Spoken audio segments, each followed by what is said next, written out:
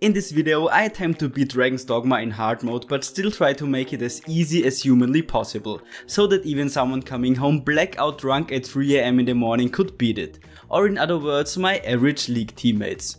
To achieve this I will glitch, exploit and abuse the hell out of the game systems as much as possible and show once more that ultimately nothing beats the power of capitalism. So without further ado, let's dogma this dragon straight back to hell.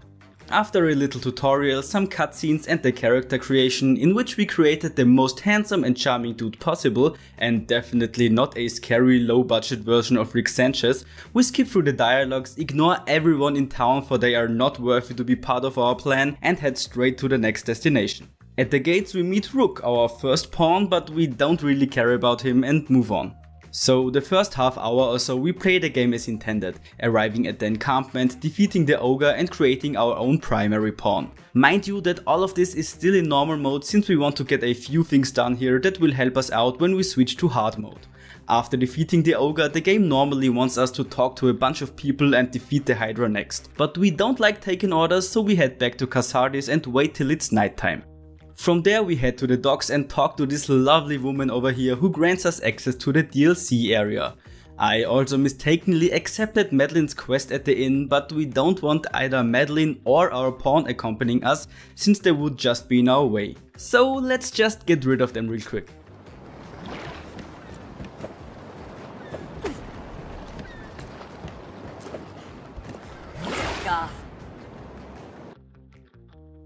Here we are, the Bitter Black Isles. A maze-like dungeon filled with the deadliest creatures Dragon's Dogma has to offer. And since pretty much every enemy in here would one-shot us, we must resort to the age-old strategy of running past every enemy and hoping they don't get us. After some skillful dodges and strategic rests, we arrive at our destination, the Duskmoon Tower. This is a sort of safe space in the dungeon where all you have to worry about are some easy killable snakes and spiders. It has a merchant and most importantly 8 sealed doors with very valuable loot inside. You see, to open those doors you normally would have to scour the Bitter Black Isles for so-called moonbeam gems and use them on the doors. But today we're gonna take an alternative approach. Because as it turns out the only key you really need in Dragon's Dogma are barrels. Let me show you. If we pick up a barrel and position ourselves in the corner of one of the moon gem doors, put the barrel down and jump as if our life depends on it, because in this run it does, we will eventually glitch through the door. Ah yes, classic video game shenanigans. This works because as we put down an object it loses all of its collision just for a few moments. But it will stay that way for as long as we're inside said object. So by constantly jumping and pressing forward, we will eventually get lucky and be outside of the barrel, which will then gain its collision back, and this will push us straight through the door. Because, you know, that seems to be easier for the game than simply moving the barrel back or something. So we do this little trick 7 times, fuck up the 8th time and get ourselves some tasty loot. What we're after here are mainly the Ring of Perseverance and the Dragon's Ire shortbow. The ring because it increases our discipline gain by 50%, which lets us learn new skills way faster, and the bow, well, because it's literally over 5 times stronger than the one we have currently equipped. Now all we have left to do is to sell the rest of the loot for massive profit and we're good. But not before we test our new baby, so let's just head back a bit and... ah yeah, just the result we wanted. Well, okay, some of you may look at this footage and think that it's taking forever to kill the Cyclops, and you would be kinda right, so let me give you guys a short introduction to the weapon system in Dragon's Dogma real quick. As you can imagine, the bow we just equipped is way too strong for our current level, but the neat thing about Dragon's Dogma is that the game lets us equip whatever weapon we want as long as our current class can use it. So no matter the level, as a strider we can always equip every dagger, bow or short bow we can get our hands on. But of course not without any drawbacks. Every time we attack with a weapon it costs stamina, and the higher the discrepancy between our level and the weapon's level, the higher the stamina cost. Mind you, at this point in the game we're still like level 3 or 4 and the bow's level is 46. That means after 3 shots we have to wait for our stamina to refill, or else our character will gasp for air like he just ran a whole marathon. but since the Bitter Black Isles are one of the toughest areas in the game, we should be able to pretty much one-shot most of the early non-DLC enemies in the game, even in hard mode. Speaking of which, now it's finally time to up the difficulty of the game. So let's head back into the main menu and from there select hard mode. Doing so forces us to start the game over, so let's just skip all of the boring stuff we already did before and jump right back in where we left. Except we are now able to pick up all of the weapons and gold we collected previously from the item storage. So with an exorbitant amount of gold and one of the strongest weapons in the game, we can finally start playing the game. Well, we could, if it weren't for the fact that this is a completely fresh save file, which in turn means that all of the loot in the Duskmoon Tower has never been looted by us. And yeah, you guessed it, we're gonna do this whole glitching thing again, because you know how the saying goes, the greedier you are, the more Jesus loves you. So after another hour or so of glitching through doors, hey, I never said that I was going to beat the game fast, okay? We head back to our friend Barak, which we will force to buy all of our stuff for an insane amount of money again. Well, almost all of our stuff. We keep the Ring of Perseverance, so we effectively gain double the discipline points throughout the game. But now, finally the time has come and we can get on with the actual game. So after the fight against the Cyclops at the gates, another beast threatens the encampment. This time it's a giant snake. Oh wait, 2 giant snakes. No, 3. Oh my god, it's 4 snakes. Well, I wonder if we're able to beat her. Surely this beast will take every ounce of skill we can spare, especially in hard mode, right? Well, no. After a few throw blasts and some attacks with our fancy bow, one of the heads spontaneously decides to detach and the rest of the Hydra retreats. The next part is a bit of a slog where no amount of money could help us speed things up. You see, lovely Mercedes over here would like us to bring the freshly severed Hydra head to the capital as a gift for the king, or something like that. Unfortunately, this is done via escorting this really slow ox cart, which decides to stand still as long as enemies are nearby. And guess what? There are plenty of them. So yeah, this is going to take some time, even with one-shotting the enemies. So after 15 minutes of goblins, bandits and falling rocks that hit you with the precision of a special forces sniper, we finally made our way to the capital. There we learn some new skills, most notably the Bastion and Fortitude augments, which will reduce the physical damage taken by enemies, meaning small fries like bandits literally cannot hurt us anymore. Ah yes, I love standing above trash mobs. And also the dodge skill, which lets us dodge roll without using any stamina. The best part, this is just as fast as running, which indeed does use stamina. So you know how we're gonna move from now on. After that we head off to the Pawn Guild, where we have to explore the Everfall, which is basically just a huge underground tower of which we have to get to the bottom. Luckily we don't believe in fall damage and just somersault our way down.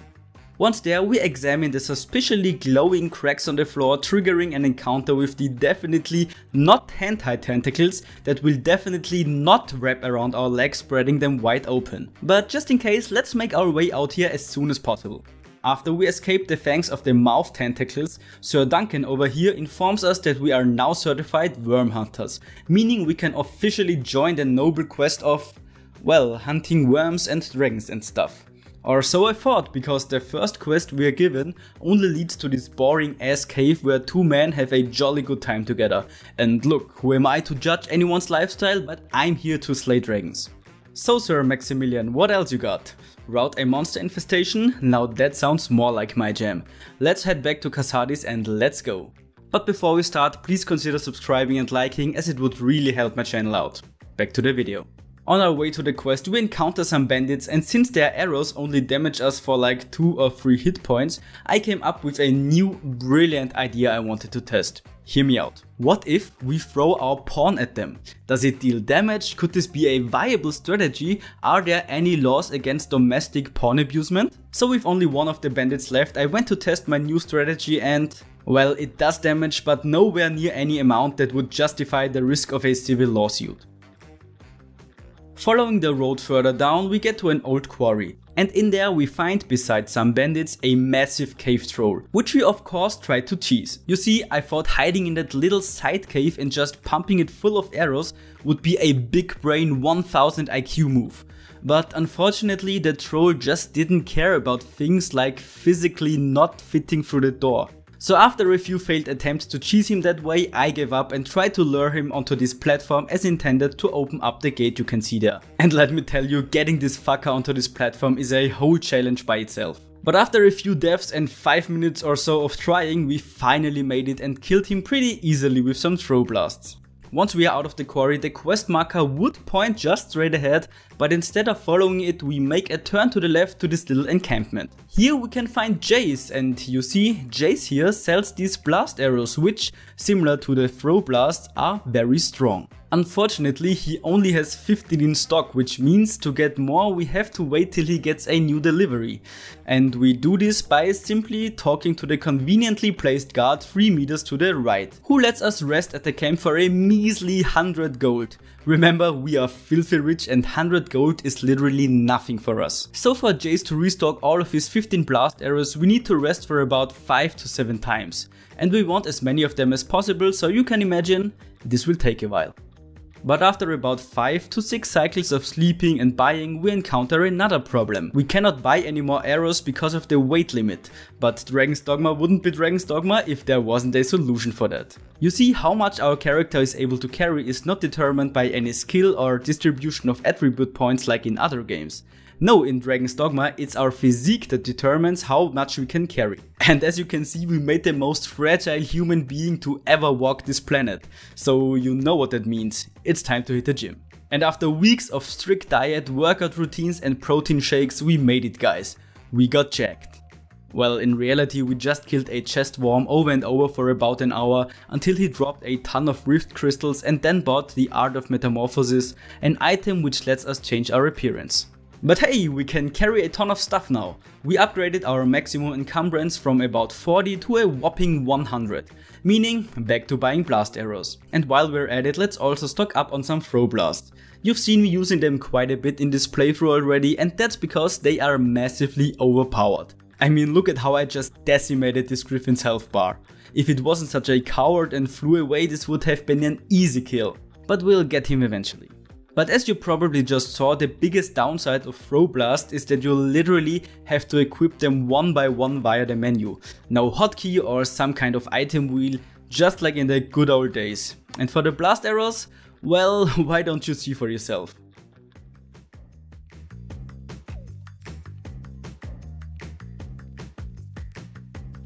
Finally, after we bought about 2 years worth of blast arrow stocks, it's time to move on with the quest.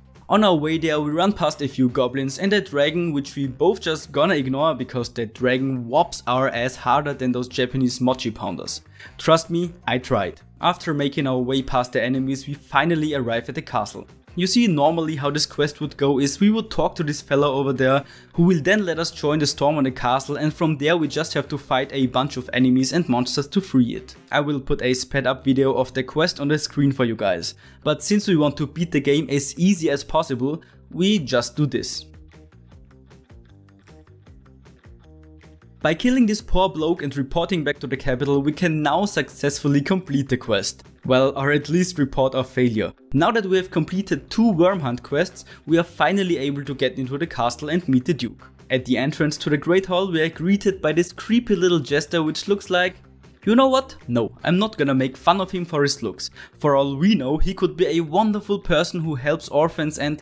Oh, yeah, I'm definitely going to kill him. After we got mocked by the Duke himself and were thrown in jail for trying to pick up the jester, I swear I just wanted to bring him to a quiet corner to talk to him. Our next mission is to hunt and kill a griffin that's been troubling the local people. Told you we would get him eventually. But before we begin with the quest, we need to do a little shopping at the local inn. And look who's there, our old friend Madeline. Fortunately, she does not remember the little incident and is willing to sell us her stuff. The item we are looking for is the Conqueror's Periap. This item gives us a temporary strength buff and is stackable up to 4 times. We want as much as possible of them. And since Madeline only ever has 2 in stock at a time, this also will take a while. Once we are done, we are supposed to meet a group of elites outside the castle to help us hunt down the griffin, but we simply run past them and throw a spider onto the marked location to bait the beast. We take a few steps back, stack the damage buffs we just bought, and kill the griffin within 5 or so seconds. Now, as you may have noticed, I used some mushrooms after the first few shots, but that was just to replenish some of my stamina, so I can attack without getting exhausted and lose precious time. Because you see how this quest normally goes is that we fight the griffin at this location until it decides to fly away to a nearby tower where there would be an epic showdown on top of it. But since we killed it so fast, it just, died right here on the spot. After that, we of course head back to Grand Soren to report back to elders from whom we will promptly get our next 2 quests. These are nothing special and I haven't really done anything particularly cheesy. Hell, in one quest I even just stood there doing nothing watching Mercedes getting beaten up. So let's just skip them real quick. Back in the castle we were so close to letting our intrusive thoughts win. But instead we just take on our next quest, which makes us roll across half of the map for 5 minutes before some random guard runs up to us and basically says, "You know what would be really funny? Fighting a giant monster." Back in the capital from where you just came. Upon arriving there, we see that the city is under attack from a giant cockatrice. Lucky for us, this fight is another easy cheese, as all we have to do is to position ourselves on the right spot to throw as many throw blasts against his face as possible, which causes it to permanently stagger and render it unable to even attack us once. This shows once more that with enough money to buy infinite ammo, or in our case throw blasts and blast arrows, there is just no problem that can't be solved. I mean, at this point we might as well just throw bags of money at our enemies. And as if we don't have enough, the Duke personally wants to thank us by giving us even more gold. Thanks buddy, that's exactly what we needed. The next quest leads us to the Great Wall. No, not the one you think of right now, this Great Wall. And by now you know the drill. Upon entering, we do what we do best and simply ignore all of the enemies until we get to a Chimera, which we then pump full of blast arrows, all while being roided up on Conqueror's periapts. The guard which was hiding behind the door opens it up for us now that the beast is dead, and we run up to the rooftop for our first mandatory fight, which really took us a few tries. As you might have noticed, up until now we mostly had to fight one individual boss to progress the story. Here however we have to kill multiple whites and their army of undead to win. Which in itself wouldn't be much of an issue, but since we only can take a limited amount of blast arrows with us at a time, we have to play a little bit more cautious as we would have normally. Meaning taking out the undead on the ground with throw blasts while the whites shoot us with magic, which can basically one-shot us if we get hit. But after a few tries we managed to finally beat them, and then Palpatine over here tries to make a grand speech but is promptly interrupted by the dragon. And by that I mean he's dead. The dragon, which is by the way named Grigori, I just wanted to put that out there, then tells us to go after him if we dare, and with that it's finally time to face him once again. But first let me get something from our storage real quick. So let's head back to Grand Soren, talk to the owner of the inn, and oh, what's that? Could it be that this is a maker's finger that I've purchased before we let Fornival get arrested in the quest I have conveniently skipped to keep the tension up? Oh yeah, it really is. Okay, so for those who don't know what this is, it's basically a super expensive arrow, and I'm talking 300k expensive, that virtually lets us one-shot every enemy in the game. Yes, even good old Grigori. I mean, come on, we kinda have to use the ultimate cheese if the game literally has a weapon intended for just that purpose. There is one catch though, aside from being extremely pricey obviously. It's only sold by Fornival, which now spends the rest of his life in jail, thanks to us not proving his innocence. And the game automatically saves upon firing the arrow, meaning if we don't hit Grigori first try, that's it. We have to fight him as intended. And since we literally never changed our equipment, this could be quite tricky. I mean, we wear the same pants we had when we first started the game. So with our new secret weapon in our inventory, let's head back to the Great Wall and finally face the dragon. But not before we fought, or rather rode our way through the exact same dungeon as at the beginning of the game. Foreshadowing! But now, rather than simply fighting against the Chimera, we have to lure it onto 4 pressure plates in order to open the gate and proceed. Yes, you heard right. 4. Yeah, I was ready for this to take ages. But to my surprise, we managed to do it on the first try. I mean, sure, pretty much all of our healing items are gone, but who needs them anyway, am I right? Well, certainly not us, because in the next chamber, after a dramatic cutscene where we are supposed to care about someone who I have literally never seen my entire life, we load the Maker's Finger into our bow and it does what it's supposed to do, leaving us with the credits of the game. Well, more some weird mid-end game credits, because the game itself still goes on for a little bit. But before we move on, let me show you real quick what the fight against the dragon would have looked like if we fought as intended.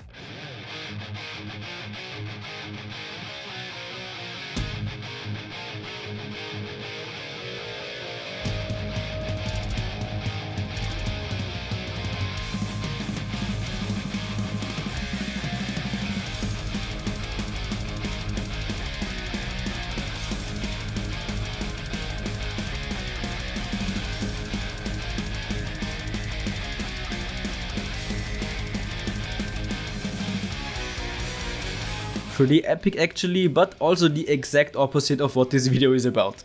So with the dragon dead, we head back to the capital to find a huge gaping hole in the middle of the city and a duke who wants to see us dead. Because you see, we got a little reverse field-in situation going on over here and the duke thinks it's our fault. And so the next fight is literally throwing bombs at an elderly person. Of course that doesn't sit too well with the guards and we escape into the huge hole I mentioned before.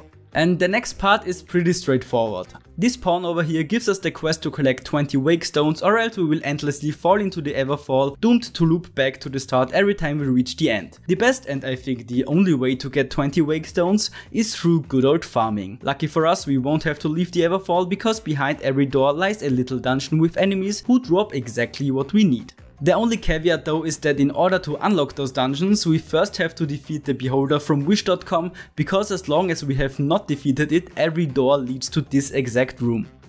And this fight also took us a few tries, not because we lacked the damage, but because to actually deal damage to the boss, we have to attack right when his eye is exposed. I mean, it looks like it's obviously exposed all the time, but the game has a different opinion and lets us only deal damage when the evil eye, that's his real name by the way, is attacking. But as we established before, we don't have the best defensive stats, so trying to aim while not getting one shot is hard. And that's when I noticed that a key part of our strategy in this run was missing: the distraction. No, but seriously, once we summoned our pawn, the boss only focused on him and the fight was over in about 30 seconds. After we farmed some wake stones and completed the quest, it was time for the real final boss, the Seneschal. And what can I say, we had to fight him 3 times and every time went exactly as you'd imagine. So upon beating him for the final time, we killed him, then ourselves, and then let our pawn inherit our body. You deserved it, my dude, you deserved it. And with that we have beaten the game in hard mode and the credits roll for the final time. So what's the conclusion of this challenge? Blast arrows are OP as well as throw blast, and if you have enough money to infinitely buy them, even hard mode is a cakewalk. Showing us once more that nothing can beat capitalism. Not even a huge ass dragon. Don't forget to like and subscribe for more content. Bye!